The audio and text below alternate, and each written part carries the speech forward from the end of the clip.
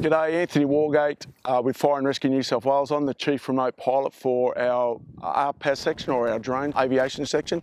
We're down south at Batemans Bay at the moment with our RPAS units flying over the areas that have been hardest hit. So we're in the recovery phase at the moment, and we're working with a lot of other agencies, so the EPA, the Environmental Protection Agency, local councils and local governments that we're working with, getting rid of all the debris that you can see behind me. Senior firefighter Ailders from Bushfire Aviation Section.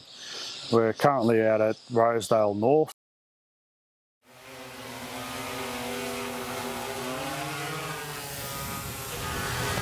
Rosedale Estate, and we're just doing some mapping missions with the RPAS to calculate some volumetric measuring for debris removal for the EPA. What we've done is developed it to help us drill down and work out how much debris needs to be removed. At the moment, the RPAS is 90 metres in the air, and it's just following along our pre-planned mission and taking photos every 4 seconds. And then we'll get those photos off the machine, and Catherine will process those photos and stitch them together. We can set the drone to terrain following, especially in the hilly areas like this. When we set it at 90 metres, it follows the terrain and maintains that 90 metre height, irrespective of the contours in the land. So the last few days we've been concentrating on Rosedale itself and Malua Bay. They're the two areas, and we'll be heading out to Duns Creek this afternoon to have a look out at the rural properties out that way as well. So currently we're about halfway through the mission, so we've probably got about 6 minutes left. RPAS is just flying along, taking its photos.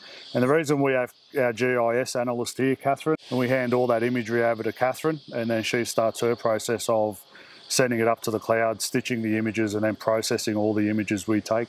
My name's Catherine, I'm from Fire and Rescue, Bushfire and Aviation. We're actually stitching the images together so we can start running our volumetric calculations off the captured data. The volumetric calculations give us an estimate of debris, and that's what the information we're trying to capture for EPA. We have a unique application where we're actually bringing together the airborne or aerial captured information together with the ground truth. So we use that as a part of our reporting, and it's useful throughout the whole recovery process, because it's not just about the immediate, it's also about the long-term research that we can do about building structures and how they respond to wildfire, and how we can improve, and hopefully if this sort of event does happen again, we'll have a better understanding of how buildings and materials react in this sort of conditions. Hi, I'm Tara Burton. I'm a senior firefighter at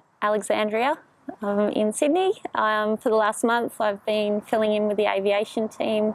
My role is ground truthing. I'm identifying different materials and waste. We use an iPad, and it's for building assessments, or what we know as rapid damage assessments. With that, we take a photo of different areas of the house, different products, different cars, tractors, outhouses, foliages, damaging trees, things like that.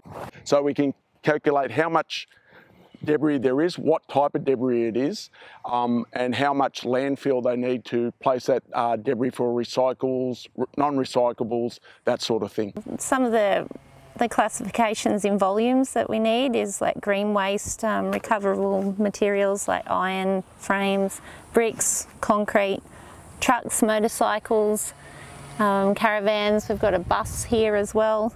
Different building waste, like just internal house products. Asbestos is obviously a main concern.